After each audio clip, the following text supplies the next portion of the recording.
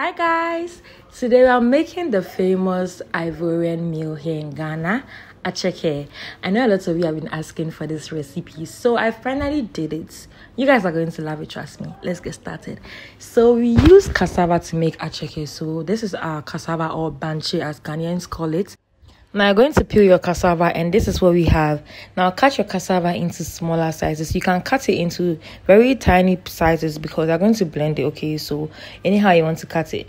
Now I'm going to take off the lining in the cassava and go ahead and cut them into smaller sizes.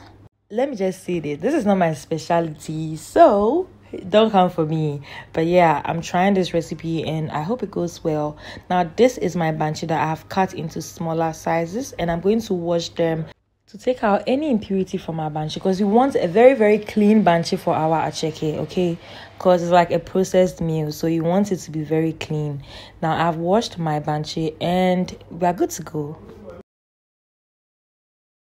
Now I'm going to transfer this into your blender because I'm going to blend the acheke or the banche with some water, okay? So what I learned from this recipe was that the Ivorians, they normally cook some of the banche and ferment it for about 2 to 3 days, and then after those days they are going to blend that with this method that I'm doing, okay? So it's going to be 2 different banche or cassava that they have processed. So I'm going to blend this, and this is what we have, okay? Blend it into a very fine puree, and this is what you have.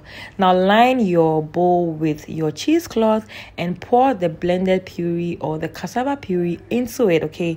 You're going to squeeze the water out of it because you don't want any water in your banche, okay? You want it to be as dry as possible, okay? You don't want it to be moist for this recipe. So make sure you use all the energy you have in this world to squeeze the water out of it, okay?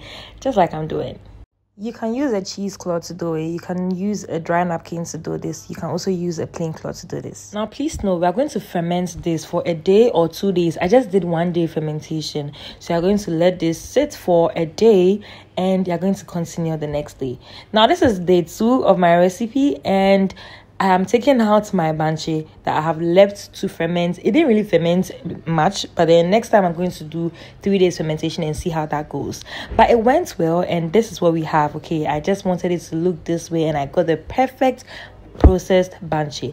Now get your sieve and grate it into your bowl because you want it into smaller particles like the acheke is, okay? So you're going to just go ahead and just grate it like this, okay? Make sure you take out everything from the sieve into the bowl.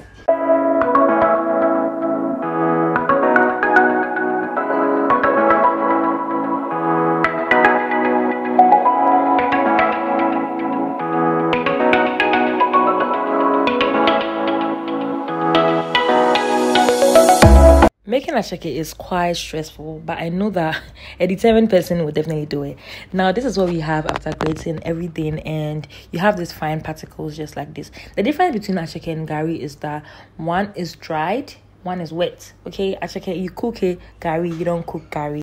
Now you can see me trying to mix this into like round balls like the acheke has. You know the acheke particles, they are bigger in sizes, okay? So just, line it into a plate or anything, a tray or anything like this. Some people leave theirs in the sun to dry up a little bit, but mine, I couldn't do that because it was raining, so I had to leave it in the oven, okay, so that it will kind of dry up a bit. So you can do just that. Now I'm going to make a little sauce for our acheke. People normally add Maggi cube to it, and I just wanted to go out of the way and do something different. So I added in some oil, I added in my vegetables, and I added in the Maggi cube to this, okay? So I'm going to, instead of adding the Maggi, I'm going to pour this directly into our acheke. Now let's make our acheke. You're going to heat up some water. Don't let the water be too hot or too warm as well.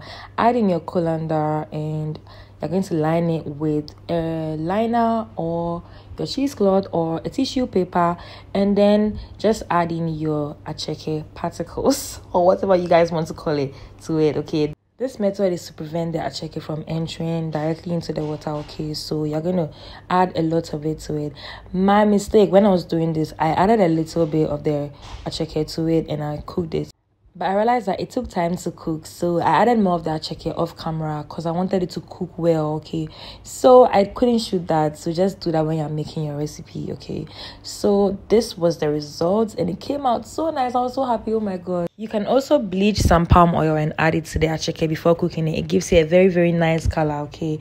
Now you see the mix that we did earlier. I added that to my acheke and I gave it a good mix, and my acheke is ready. You can serve this with your tilapia, some plantain, some vegetables, your hot pepper sauce, and enjoy yourself, guys. I hope you will try this recipe. It's not easy, but I know you guys can do it. Don't forget to subscribe to my YouTube channel and share my videos. Bye.